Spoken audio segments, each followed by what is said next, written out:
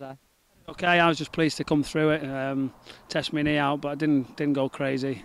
Just got around, no real tackles, and just exactly was what the plan with the physio was, etc. Just to get 45 and move the ball around, get used to the movements again. So I thoroughly enjoyed it. How important was this game for some of the players that haven't got a lot of first team football so far this season? It's very important. Obviously, the whole management staff were here to watch them play.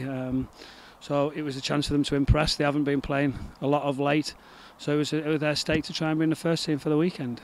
And coming up to the weekend as well, you've had the disappointing defeat to Bury. Now this chance now gives a couple of players an opportunity now to try and put in a good shout to get into the game against Peterborough. It does very disappointing last week, but another tough away team in Peterborough.